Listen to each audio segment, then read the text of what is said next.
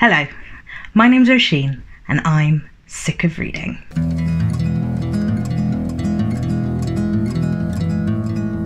Hello friends, today I wanted to talk to you about some of my favourite women in fiction. This is by no means an exhaustive list, and it is one that I am constantly adding to, as books with complex and well-written women are some of my favourite things to read. I will say that this list is all characters who are adult women for at least a significant chunk of the book or series that they are in. When I was doing research for this video, I found that loads of the lists of the best female characters in fiction have a lot of girls in, people like Matilda or Hermione, people who are not adult. As soon as women become sexually mature in fiction, they lose any personality at all, a lot of the time. I also wanted to note that I have left some of my favourite and the world's favourite characters off of this list. Yes, I love Lizzie Bennet and Jo March. They are some of my favourite characters ever, but I feel like they have had enough of the spotlight shone on them already. They are almost the archetype of the inspiring women in fiction, and I wanted to talk about other ways that you can be impactful and important other than those two. So maybe it's not entirely fair to call these my favourite women in fiction ever, since I have left off some of my favourites, but they definitely are women that I find hugely impactful and inspiring. If you like this video, please remember to give it a thumbs up and please subscribe for more book recommendations and reviews. But without further preamble, let's get into the list. So the first on my list is a Jane Austen character, and that is Emma Woodhouse from Emma. Jane Austen herself said that she thought that she had written a character that no one but herself could much love. I think that all of the adaptations that have been done of this book and the amount of love that people have been recently pouring out for the Emma adaptation has proven her wrong. Lots of people can love Emma. But she is very different from a lot of Austen heroines. For one thing, she is independently wealthy. She's an heiress to her father's fortune and does not have to marry in order to be secure, unlike people like Lizzie Bennet or Fanny in Mansfield Park, who do need a wedding in order to be safe. Emma is fine as she is, and that makes her one of the richest and most powerful people in her small town where she lives, which has a big impact on her character. She is just as bright and witty and clever as Lizzie or Marianne from Sense and Sensibility, but unlike Lizzie, she is not entirely self-aware, and that is where a lot of the joy of the novel comes from, and a lot of our identification with this character. She is the cleverest and richest woman in her village, and she never wants to leave. She really enjoys being a big fish in a small town. We see inside her head of how highly she thinks of herself and her plans for the world. She has an idea of how she wants the world to go, and thinks just by willing it to be so, it will be. She thinks she is so clever to have thought of these things, such as trying to get Elton to marry Harriet. But as we know, those plans don't always come to fruition. Whilst all of Austen's books seem to be about realising the ways in which you have been wrong, Emma is the character who is brought most low by her actions. We see her fall and we see her ego be bruised because she thought she was doing the best thing and she was acting in the best way, but she hadn't really considered the feelings of other people. Learning that you were wrong, and not only wrong, but that you were doing actively harmful things to other people, can be one of the most bruising experiences, and we feel for Emma when she goes through that. We have all had an experience where the way that we are and our self-perception did not line up, and that is what the novel Emma is about. But the thing that makes Emma truly lovable is that she does learn from her mistakes. While she's confident and determined and thinks she knows best, when that is proved not to be true, she really can change.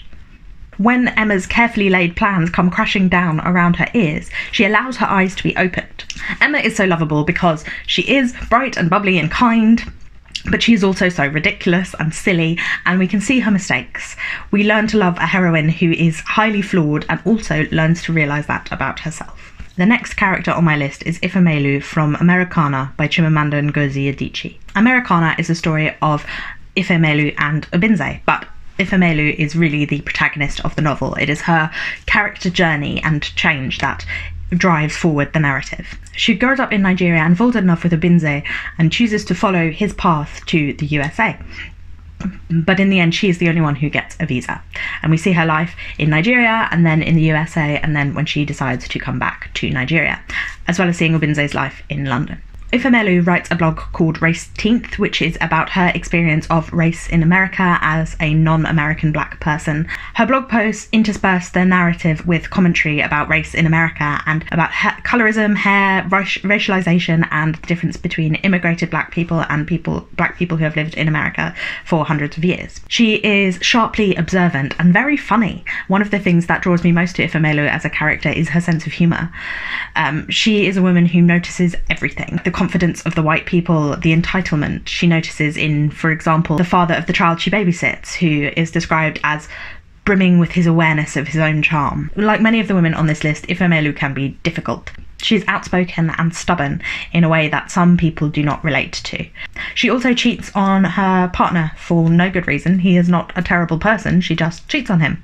And Adichie says that this is one of the characters she's got the most pushback for because of that cheating. But she doesn't feel like if she'd written a male character who cheated, she would have got the same amount of pushback. While obviously cheating is not the morally right thing to do, I feel like a lot of people are very stringent on cheating in fiction.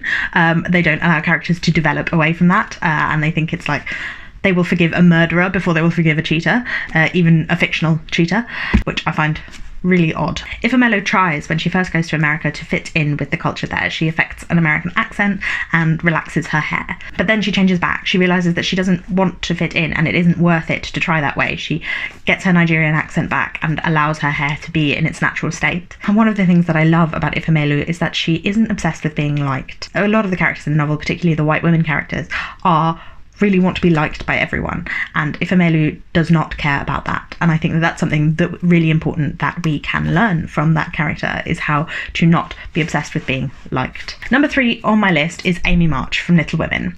I love Jo March, as I mentioned already, and I grew up with these books identifying with Jo March. She's the protagonist and she's the self-insert of the author because it's a semi-autobiographical novel. I know a lot of people have hated Amy March in the past, but I also know that a lot of people have come to appreciate Amy, especially after the new Greta Gerwig adaptation.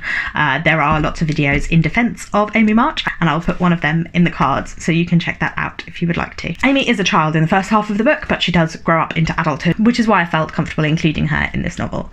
Now, one of the reasons that a lot of people hate her is because she burns Jo's manuscript in a fit of pique. But the thing is that people don't seem to allow is that she is a small child who has been bullied and ignored by her older sister, who constantly makes it obvious that she doesn't want her there. She looks up to Jo. Yes, Amy is spirited and willful, and burning the manuscript wasn't the right thing to do, but we seem to forget that Jo insulted her just before she left, dismisses her feelings and calls her a baby. She's a child, and Jo is the one who should have known better. Now, after that apology, the thing that I think is so key to understanding Amy's character is that she is the practical March sister.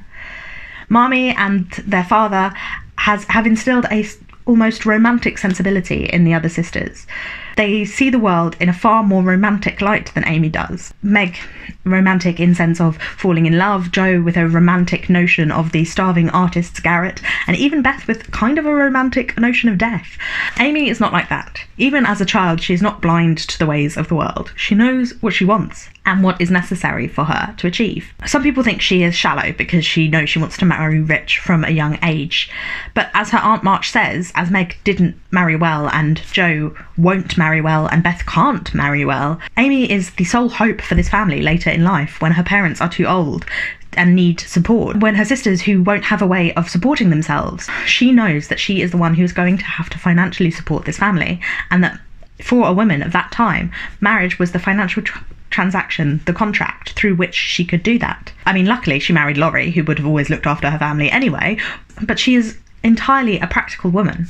As well as these motivations to look after her family, Amy is fiery and artistic, just like Jo. She is the other side of the coin in some ways, but she is too practical to romanticise the artist's life the way her sister does, and in fact too practical to really pursue her own dream. She's also bright and lively and pretty, and I think a lot of people don't like her because of that. It seems to some that she has a life that is easier than her other sisters. And of course she does have a life that is easier than Beth. They all have a life that is easier than Beth. But her two eldest sisters make a decision for their life to be the way that it is. They decide how easy or how difficult their life will be. Amy is good and kind to Aunt March, and she does the job well. Jo is the one who is stroppy and petulant and refuses to engage with Aunt March, and yet she feels like she deserved the trip that Amy got. But Amy is the one who did the work to get there. Amy and Jo, as I have said, are very much alike. Both have tempers, both are bright and artistic and have dreams and pride. But Jo is too proud to work within the system in which she lives, whereas Amy is the one who knows how to get what she needs. Number 4 is Medea from Medea by Euripides. Now, Medea is a villain, yes. She murders her children and her husband's new wife. He's not really her ex-husband. They never got divorced. He just kind of abandoned her.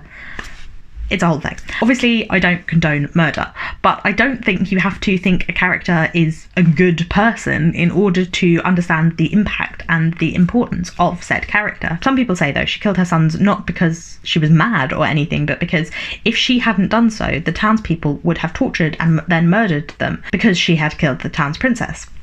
Ancient Greece was a really lovely place to live. Lots of adaptations make Medea mad by the end of the play, but I don't think she's mad. She is completely in control. This is a play about power, how women find power in a world where men have complete control.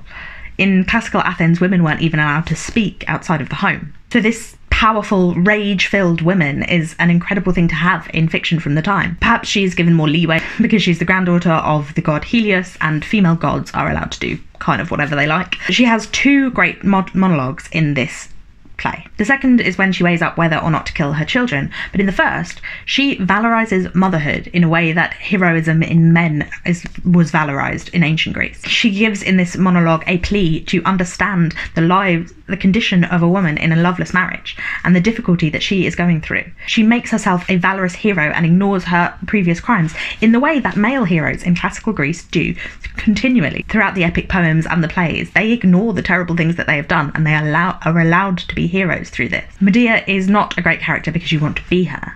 She's a great character because the power of her words stick with you, and the terrible things that she does, although you don't condone or understand them, you can see how the world in which she lived brought her to that end. Number 5 is Bridget Jones from Bridget Jones's Diary by Helen Fielding. Oh, Bridget is entirely unlike the other characters that I've talked about so far, in that she is kind of not in control. She is a bit of a disaster. If you've only seen the films, I do recommend reading the book, and if you've avoided the films because you're being a bit of a snob, then I would definitely recommend film 1 and film 3. Film 2 I don't personally like, but that doesn't mean that you won't. Bridget actually came top in a poll of the UK's favourite women in fiction, and I think that's because so many women can identify with her. One of the great things about Bridget is that she's based on Lizzie Bennet, who is almost this pinnacle of literary womanhood. In a lot of ways, people really admire her because she says what she thinks, and she is graceful at the same time, always seems to know what to say, and she also really stands up for herself. Bridget never knows what to say. Bridget is always making a tit of herself when she speaks. She is not a perfect person by any means, but one of the things that is so endearing about her is that she's always trying to do her best and always trying to do better. Although I don't like the overt diet culture that runs through the books and the films, her ability to be vulnerable is something that I think is really admirable. She may often be making a tit of herself, but at least she's putting herself out there. She doesn't hide behind anything. She is a kind and really brave character, even though she might be a little bit clueless. She's also really funny in her own right. We're not always just laughing at her ineptitude, but we're laughing with her, and she makes her mistakes not just through ineptitude, but also through being an outgoing, excitable and people-pleasing character. She's easily led into temptation, and we all have experience with that. And she's also, I think, one of the earliest female characters who was allowed to be goofy and to not have it all together. She's not the sitcom mum who's coming in to ruin the silly fun of the boys, or the rigid, high-powered woman who needs to be unwound by a lovable man-child. It's actually her and her goofy, silly vulnerability that opens up the tightly wound and insecure Mr. Darcy. Number 6 on my list is Angelica from The Mermaid and Mrs. Hancock by Imogen Hermes Gowar. If you've watched most of my book recommendations before, you'll have heard me talk about this book and how much I love it, and Angelica is one of the main reasons for this. She is very different from a lot of the characters on this list, although like some I have mentioned before, her humour was one of the things that really drew me to her. Angelica is a courtesan in the 18th century London. She is in a lot of ways a vain and silly creature, and she also manages to be both aware of the ways of the world and incredibly naive to them at the same time, I think depending on what she wants to be true. She is bright and bubbling character, and the action of the book perks up anytime she enters the room. But she is a sex worker who has an unfortunate habit of falling for her clients and being willfully naive and having a sort of romantic belief in their goodness and to always be having fun. For a book about performance, an art at which Angelica is shown to be so adept, she's also a tender-hearted and remarkably guileless woman. Gowar writes her with so much affection that it is impossible not to like her, despite her being a female character that many would look down upon for being both a sex worker and vain and perhaps even superficial. But the key thing about Angelica is that she truly understands people and what they want. Her insight is vital to get her through the world. Much of her frivolity is a gossamer illusion, a frilly piece of nonsense thrown over her life in which it is always better to be jolly than sad. We see the vanity, the superficiality, the bright and bubbly, pretty character that we are drawn to. And then you also see underneath the performance and pretense, that frivolity is an armour against the hardship that she has had to live through. Number 7 on my list is Lucy Honeychurch from A Room with a View by E.M. Forster. Lucy Honeychurch is a restless character. We first meet her when she has travelled to Italy with her prim older cousin Charlotte, but she is desperate to see the world. In the beginning, we only see the passion that is stored within her when she plays the piano, and the vicar she meets in Italy says he would love to see what would happen if that passion spread out from her and into her life. Over the course of the novel, she breaks free from the Kent garden that was planned for her and embraces the passion for life that she was introduced to by the wild nature of Italy. She is a quiet girl and seems almost uncertain at first, but we grow to love her as she breaks free from the life she was expected to have and starts to find her own footing. Her passion cannot be contained, and she will not have her life told to her by her mother or her fiancé Cyril. She fights against the rigidities of a woman's place in Edwardian society, and while she may not be as feisty or as proud as a Jo March or an Elizabeth Bennet, she has a passion, determination and a spirit all her own. Number 8 on my list is Miss Honey from Matilda by Roald Dahl. I know Matilda is a great female character, but as I mentioned, I'm not talking about children in this list. I wanted to focus on the adult in this book, Miss Honey. She is not to be underestimated. Like in all works of Roald Dahl, there is a darkness here, some of it directly on the page and some of it left for us to infer. Miss Honey is an orphan who suffered abuse at the hand of her aunt, Miss Trunchbull, who is still her boss. She is stuck working under her and has been disinherited by her aunt's cruelty. Yet Miss Honey still manages to be as sweet as her name and to extend kindness to all of the children in her class. She offers them a bright world of sanctuary in the scary place that is Miss Trunchbull's school. And she is the one who notices that Matilda is a little girl a lot like she was. She is bright and precocious, determined and brave, despite all the neglect she experiences at home and the terror that Miss Trunchbull puts her through. Miss Honey sees that and offers her a way out. It would be easier for Miss Honey to be too afraid of her aunt to do anything about it, but in her quiet, gentle way, she is just as brave as Matilda. I think we could all be a bit more like Miss Honey, whose courage comes from her kindness, who knows the limitations and difficulties of her world, but strives to do all that she can for those in her charge. And finally, number 9 is Margaret Hale from North and South by Elizabeth Gaskell. Margaret Hale is another quiet but determined character. She may not have Elizabeth Bennet's sparkling wit and may seem on the surface to be a more pious Jane Eyre style character, but the true strength of Margaret Hale comes from her beliefs and her convictions. When she moves to Milton in the north, she knows nothing of manufacturing, having come from an agricultural place in the south of England, and she is naive as to the workings of that world. But she has an open heart, and despite the grimness of the town to which she has moved, she befriends some of the mill workers in the area. And when she learns of their condition, she becomes their most passionate defender. She may seem like the dutiful Victorian daughter, caring for her parents and her brother, but she is also incredibly brave. She is unafraid to stand up to John Thornton, the man from whom they rent their house and on whom her father depends for a portion of his income. Margaret's convictions, her sense of right and wrong, leads her to speak truth to power. She is unafraid to learn and discover where she has been wrong or ignorant. She's not proud in that way, although she does not chafe against the gendered society in which she lives like Jo March does, and is perhaps a little too self-sacrificing. Her sense of justice leads her to stand up to not only the powerful capitalists in the town, but also to the law when she feels like justice is not forthcoming. Margaret's determination and courage may seem at odds with her quiet and caring nature, but it all comes from a deeply felt understanding of love and community. There you have it, 9 inspiring women from literature. Hopefully they are all different enough from one another that I've given you a good range and inspired you to pick up some of these books. I know this list isn't very diverse, a problem of my own limited reading, and while I've been trying to change that over the past few years, 2 years of actively thinking about diversity in reading as opposed to the years when I was just reading what was recommended to me has meant that my backlog of knowledge is not as diverse as I would like it to be. Please let me know about some of your favourite women from fiction in the comments down below, and if you have any recommendations for more diverse books with strong, inspiring adult women in them, please let me know that too. I would love to read them. Thank you for watching, and please give this video a thumbs up if you like it, and remember to subscribe because I will be back the day after tomorrow. Bye bye!